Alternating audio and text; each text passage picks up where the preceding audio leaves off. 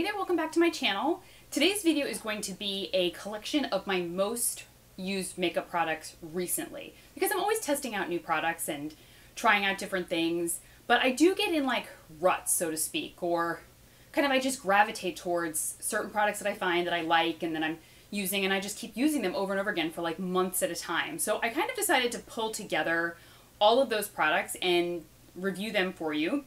Most of them have already been reviewed many times, but I thought I would kind of pull them all together if you really want to know the stuff I'm reaching for on a daily basis. These are pretty much all of the things.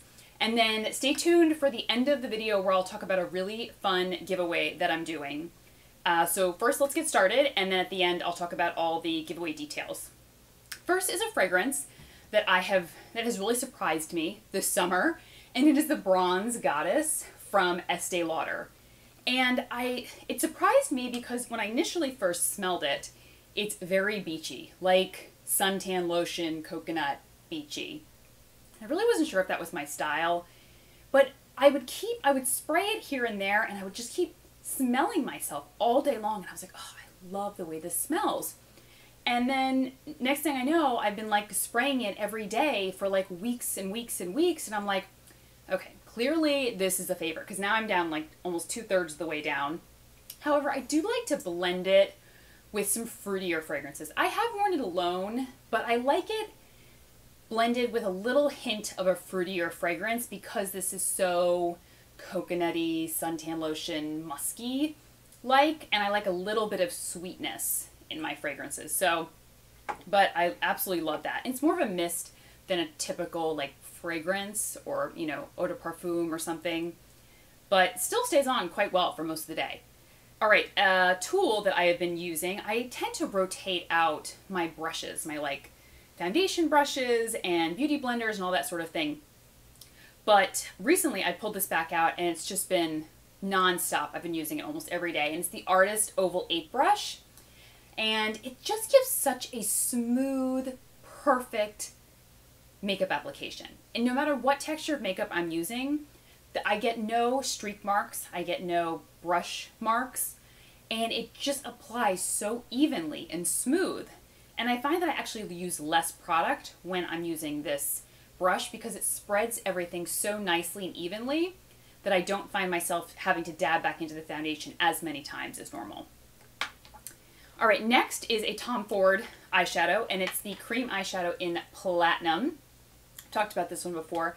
Absolutely love this shadow. It's a really nice kind of sheer taupey bronze, and I'm always on the fence about Tom Ford products. I think it's because his lipsticks were kind of the first introduction I had to his line, and they never really wowed me. I'm always at an okay level with them. Maybe I'll pick up a color, you know, or two if I like the actual color, but the formulas have never wowed me. So it always has created like this hindrance for me, you know, wanting to buy any more of his products. That being said, when I have gotten over that and I have tested out a few more products, I'm like, oh, some of them are really nice. This being one of them. It's one of the best cream eyeshadows that I've tried. Doesn't top my Charlotte Tilbury, but it is very, very close. Actually, why don't I go ahead and swatch it, because I was like, I have some like swatch. I was like swatching earlier on my arm, and I have stuff on my arm here. So let me go ahead and I'll swatch it for you so you can see what the color looks like. And it's just like a really nice, beautiful, sheer, taupey brown. And let me make sure I have my makeup wipes here. Okay. Moving on. Okay, so this is another liquid eyeshadow. It's cream liquid, and it's the Wander Beauty in the shade Champagne. I think I have another color by Wander Beauty in like a cream liquid formula, and it is just so beautiful. This one in particular is just like a real shimmery champagne color. Incredibly easy to just literally throw on with the wand, blend it out with your finger, and that's it. Throw on mascara, bronzer, lip gloss, you're out the door. That is how quick and fast it is. And I find that it does not crease. It'll last pretty much all day long. I haven't seen it to crease at all yet, which is really, even in the hot, hot weather. The Estee Lauder Sumptuous Volume, I've talked about this before. It's one of my best of beauty. It's like a Holy Grail mascara. I was testing out other mascaras and just hating them. And I was like trying to test out different ones, and I was like, I need to go back to one that I just absolutely love to get my mascara mojo back. And that's why I pulled this one out. And my mascara mojo is back because it's one of the best mascaras ever. It's not waterproof, it's the regular one, but such a good formula. The By Terry Ombre Black Star in Frozen Quartz. Talked about this before, worn it in a video. Clearly, this is the summer of the rose gold shades for me. The Ombre Black Stars are really creamy. They crease just a little, like very late in the day, but other than that, they are such a great texture for a cream eyeshadow. And this color in particular is just a really beautiful kind of rose gold, but not too rose, where it's like you have pink eye or something. It's like enough where it balances out, and it's like a nice balance of gold and rose and like champagne. All right. Lip-wise, I've been loving the Louboutin Lubelax, and I'm wearing it today, and this is the shade Acanena, and it's kind of a mixture between a lip gloss and a liquid lipstick, I think. I mean, these are technically, I think, lip glosses, but I definitely find them a lot thicker than a traditional lip gloss. I find them in between a lip gloss and a liquid lipstick, but I just love the color, I love the feel, I love how intensely pigmented it is and how like creamy and even it goes on. All right, I have a lot of lip colors that I've like been loving and I'm like been reaching for. Another one is the new Gucci Sensuous Deep Matte lipsticks. I'm already a huge Gucci fan, but this is in the shade Iconic Red. Oh my gosh, the most perfect red ever. I have it in their regular formulation, but I had to try it in the matte formula. This is probably in my top 5 favorite matte formulas of all times. That is how wonderful these are. So creamy, so smooth, not that drying, like, cannot, you know, need water constantly, need to touch it with lip balm constantly kind of matte lipsticks. This other matte lipstick, however, is a little bit more drying, but I love the color. And it is the Too Faced Melted Matte. This one's called Lady Balls. And this shade is not for those who want to blend in. Yeah. This is a shade that will stand out from many paces away. And it will last for days. Just know that when you try to remove this, you're going to need every cleansing oil and every heavy-duty makeup remover you can to get this off. Which is fine because it will last. Especially if you're a makeup artist and you have a kit or whatever, it's a great product to have in there. But just know that you are going to be scrubbing to get that off. Regardless, that shade is just like a deeper classic red, and it's so, so beautiful. Okay, let's talk about lip liners. I go back and forth between lip liner love. Sometimes I'm like all about the lip liner, sometimes I'm not. I'm back in the love camp right now. And this is the new Bare Minerals from their Gen Nude collection. This one's called Borderline. And this one is it's almost identical to my lip color, which is why I really love it. And then Charlotte Tilbury Pillow Talk. I've just been reaching for it all the time. And it's what I'm wearing today underneath the Louboutin Lubelac. The Charlotte Tilbury is creamier, but the Bare Minerals one is such a great color, so that's why I keep reaching for it. The formulas are good. They're not the best lip liner formulas I've ever tried, but I love the color of these, so that's why I just keep reaching for them over the past few weeks. All right, eyeshadows. The NARS Hardwire eyeshadows. First of all, Stud came out. This is Stud, right? Yeah, Stud came out with the Stephen Klein collection, and I fell in love with this color.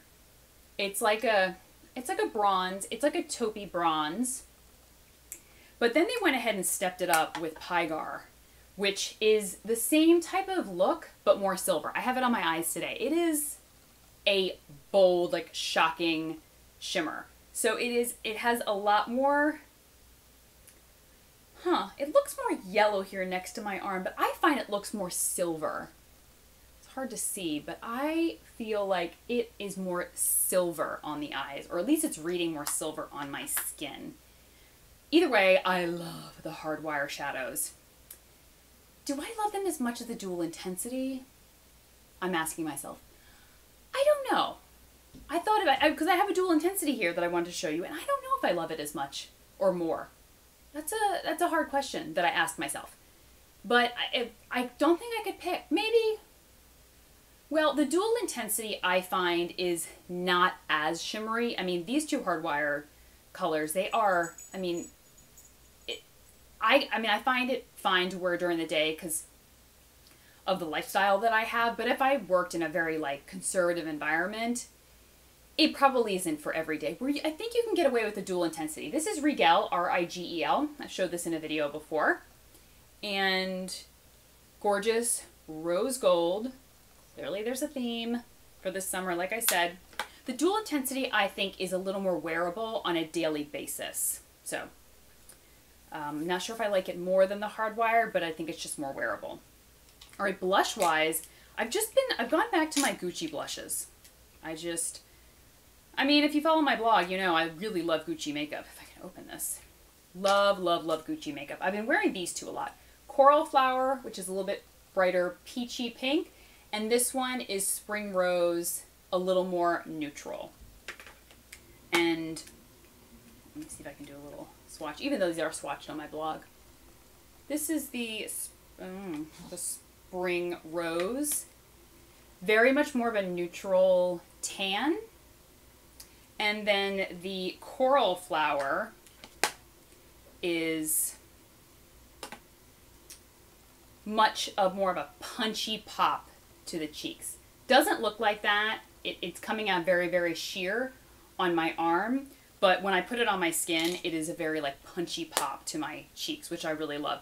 I just love the Gucci blushes because they have such a beautiful kind of very finely milled texture, so it just kind of glides on, and you can build it up. So you don't have to worry about, you know, putting too much on initially. You can definitely build it up, but it really can wear quite intensely on the cheeks. Not as intensely as some others, like a NARS blush, but it's not like a little bit of nothing. It definitely is a little bit of something. Okay, this palette I have just loved. I have worn so much of this palette. It's a Charlotte Tilbury Instant Look in a palette, but the newer one, so it has a little bit of the darker shades. And I just think it's such a great kind of mix of colors.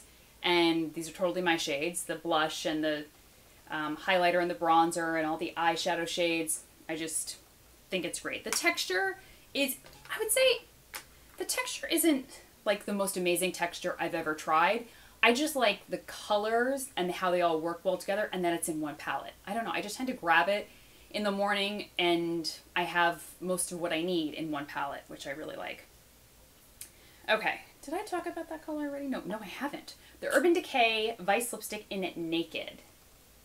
Really, really beautiful peachy cream. Like creamy peach nude shade. Very creamy texture, more full coverage. Not, you know, not my favorite lipstick texture of all times, but I just keep reaching for it because the color has really worked well for me this summer. I just really enjoy it, especially with like, excuse me, oh goodness, with any like rose gold looks that I'm doing. It looks really, really nice. Another palette that I have been loving is the Lorac Pro Palette 3. Just, the colors are perfection. I love that there's a row of matte, there's a row of shimmer. It's 2 rows of perfect eye tone shades for me. Like, I will say, it's not the most universal eyeshadow palette. I definitely think that it skews more to there's more lighter shades in here, so I definitely don't think that it's as universal as some of her palettes are, but for me, it has been a really great palette that I've loved using. I've gone back to the Tom Ford Nude Dip. I did. I pulled it out again. I've been enjoying it. I love the colors. I love the textures. This is the only Tom Ford eyeshadow quad that I have. Can you believe it? Right. Is that true? I think. Watch me like find one in my collection. Be like, oh, I proved myself wrong. But I think that's my only one. All right. Another complexion product. The Charlotte Tilbury Retoucher. I have a lot of concealers and I'm always testing out new ones, but I pulled this out like a few weeks ago because I was like, oh, let me grab that one. And when I put it on, I was like, how did I forget how amazing this product is? This is in the shade number 1. Gives some of the best coverage while still brightening and highlighting underneath the eyes. It does magic that I would say 90% of my concealers cannot do. So, all right, the rest are lip products that I have been loving. Oh, wait, one bronzer. The La Mer bronzer. Yeah, I love it. It's awesome. It's everything I've ever wanted in a bronzer. It's sold out online, so, but it still could be available at counter, but I had to bring it up because I've been using it nonstop. Oh, the Surratt Beauty Prismatique lipstick in Chi-Chi. Oh my gosh. I was on a kick where this was in my purse. I kept it in my purse and I was wearing it every day. Like it's this shimmery peach, and I don't tend to like lipsticks that are shimmer, like a glittery, shimmery lipstick. It feels a little bit, you know, young and juvenile, and it can look really like, I don't want frosted lipstick. No. He manages to make the most perfect shimmery frosted lipstick that does not look shimmery or frosted. It just makes your lips look luminous and full and beautiful. I have 4 of the colors from the Prismatique line, but I wear Chi-Chi a lot though. All the nude shades are really easy and wearable. And of course, you heard me talk about it before, the Rodin Tough Tomato, because it's just, oh. This is definitely going to be my best of beauty for 2016. It's already secured a place because it's one of the best textures of lipsticks I've ever tried. That color is perfection. It's just, I can't wait for them to launch more colors. I don't know if they are, but if they are, I'm like first in line.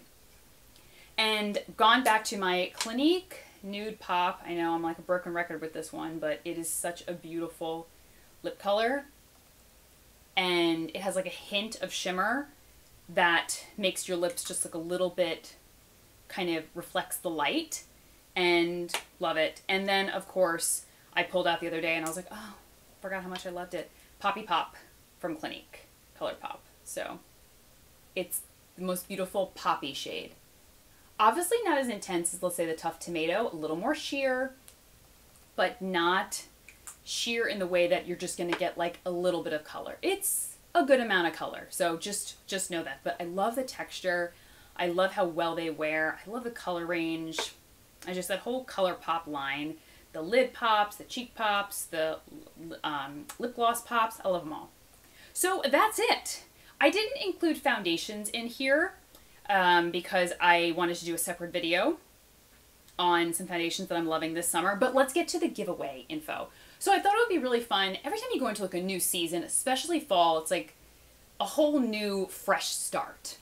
And it's always fun to kind of pick up new makeup products and start a new look maybe. So I thought it would be really fun. This is the perfect time to get yourself maybe some new products for fall. So I'm giving away a $100 Sephora gift card to one subscriber. And I wanted to do this video so maybe you have some ideas of things that you want to pick up, or you have your own list of things that you want to pick up. So I thought it would be a really fun way to kind of kick off the fall season and give back to you guys. And thank you so much for following me and watching my videos and all that stuff. And I will link below how to enter the giveaway. And if you have any questions, feel free to leave me a comment. And I will talk to you guys soon. Take care. Bye-bye.